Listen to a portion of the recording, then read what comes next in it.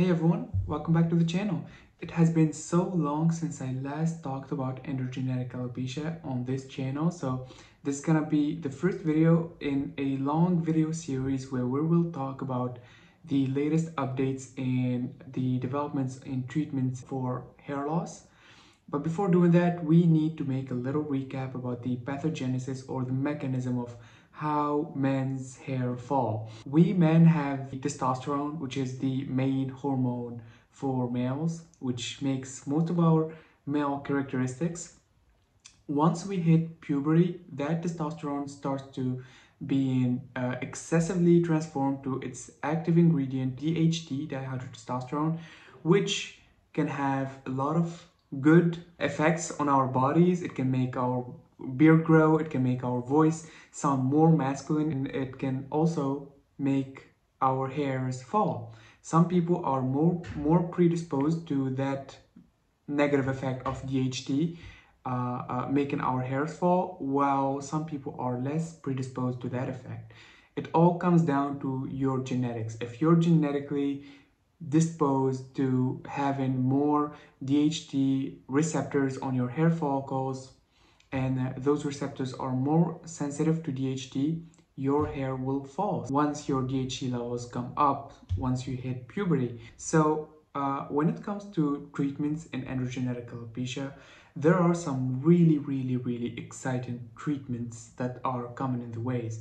But let's first talk about the conventional ones, the ones that are mutually accepted by the scientific community and have been used by men for ages now. So the first one is the stimulants package, and one of those treatments is Minoxidil. Minoxidil is a vasodilator. It dilates the blood vessels underneath your hair follicles. More blood vessel diameter means more blood flow. More blood flow means more nutrients come into that hair follicle, and thus the hair follicle will be less predisposed to the miniaturization process, which is basically the medical term for the bad effect of DHT. Now, this all is backed by the blood flow theory, which basically indicates that the whole hair loss issue is caused by less blood flow to the scalp. Now, this theory has been a controversial issue among scientists. Some people believe it's the real theory behind hair loss, some people don't. I don't like having this black or white approach, and I haven't seen any real scientific data rejecting the blood flow theory, and I haven't seen any scientific data also affirming that the blood flow theory is the only mechanism driving hair loss in young men. So what I'm gonna say is it can be a mechanism, and definitely minoxidil is a helpful way to help battle against hair loss for a lot of men. The second conventional treatment is finasteride. 5-alpha reductase is the enzyme that transforms testosterone into its active ingredient, dihydrotestosterone, DHT, the hormone that attacks hair follicles, as we said at the beginning of the video. So these class of drugs, like finasteride, like dutasteride, actually block that enzyme, the 5-alpha reductase, thus blocking the transformation of testosterone into DHT. Less DHT, less miniaturization of hair follicles, and thus theoretically and practically in various clinical studies, less hair loss in men. And there are many things talked about finasteride and 5-alpha reductase inhibitors, because contrary to other pharmaceutical class of drugs, this is blocking your hormones, so it can definitely have some side effects, and I talk thoroughly about those side effects in other videos on my channel, and I will talk in the future. But for now, these are the two main pharmaceutical drugs used against hair loss that are widely accepted currently: minoxidil and finasteride. Some people like to use supplements like multivitamins. Some people swear by vitamin biotin, the B12 vitamin, but those are the main drugs used and currently accepted by the scientific community and backed by data: minoxidil and finasteride. There are some other promising hair loss treatments that are currently under development, but this is not going to be a thorough detailed video about each one of them and the pathogenesis and side effects and the data about each one of them. I'm going to make separate videos giving updates about the clinical data out in the last couple of months about each one of those drugs in different videos. Again, in this video I'm just gonna cite those different treatments. So the first one is Pyrilutamide. It's this compound being developed by a Chinese company called Pharma. It was actually called KX826 if I'm not mistaken. That's the term they used for it before using the name Pyrilutamide. But it has this interesting mechanism of action because it is actually an androgenic receptor antagonist, which means it basically binds to the androgenic receptors, the DHT receptors on hair follicles. Remember, that's the main problem with androgenic alopecia. People like us are more predisposed to having receptors that are sensitive to DHT, right? So this drug, Pyrilutamide, theoretically binds to androgenic receptors and blocks those receptors. It's an antagonist, so it blocks those receptors, keeping DHT from binding to them, thus keeping the hair follicle safe from the bad effects of DHT. Theoretically, it sounds amazing, although some problems have been announced by the company regarding the last clinical data about Pyrilutamide, but I'm gonna make that the topic of the next video. I already talked about it in a video called the Pyrilutamide disaster, but I'm gonna expand on it and give my full opinion on it. And I will also give my opinion on whether you should try it yourself or not. I really genuinely believe that Pyrilutamide is one of the drugs that drives the most interest among the hair loss community. I have this consultation service on Calendly, and people still book this 30-minute consultation with me, talking about hair loss and what they think is the most and better option for their individual cases of hair loss. And this is literally the compound that I get mostly asked about, Pyrilutamide. People are interested about this stuff, and the company developing it, Pharma, definitely made their case in the marketing stages of this compound. The second one is GT20029. This one is really an interesting one. This is a PROTAC, a proteolysis targeting chimera. So we all have in the cells a mechanism to get rid of proteins that we don't need anymore, that basically our cells see as unfit to use. And it's called proteasome. And what this drug actually does, it's a really clever and creative mechanism of action for scientists to think of, to use for drugs. So I really have to give credit to the scientists of Pharma, which is the manufacturing company for Pyrilutamide and also this compound GT20029. So what they do is they hack this ubiquitin proteasome system, the system that our cells use to get rid of proteins. And it's a long, lengthy, detailed mechanism of action that I don't really see the value of getting into in this video. I have a full video about it on my channel. I'm gonna make sure to put it here so you can watch it. But this they hack that system, and by doing that, theoretically we can get rid of the androgen receptors on our hair follicles, because those are basically proteins. So by hacking that proteasome system, we can make it attack the androgen receptors and destroy it, and DHT won't find any receptors to bind into, thus the hair follicle, just like in the Pyrilutamide case, will be free from DHT. So that's the whole point behind GT20029.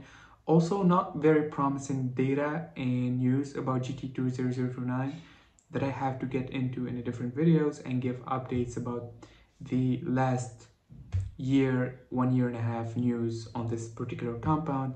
So watch out for it as well. The next one is the one that is my favorite. It's called Verteporfin.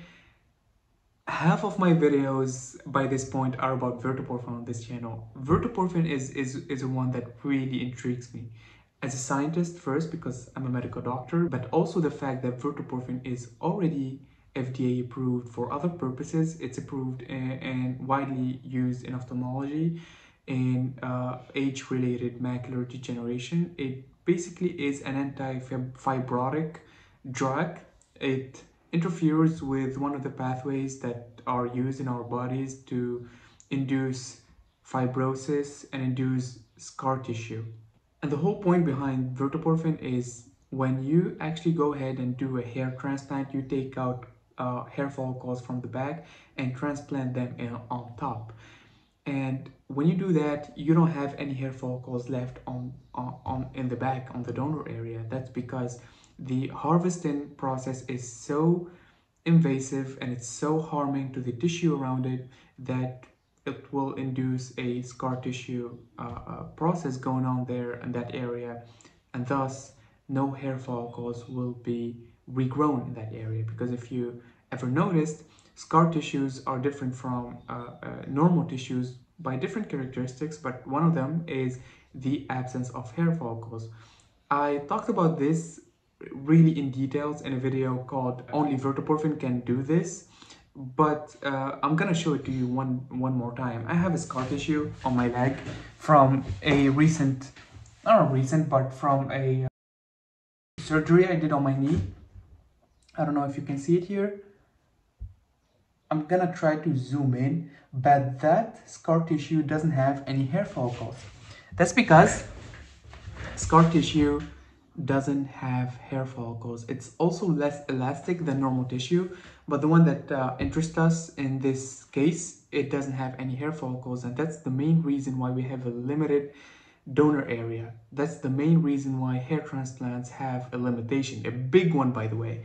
So especially for young men have usually the more aggressive type of hair loss, so they usually lose hair even in their crown, and they have a less number of hair follicles on their donor area.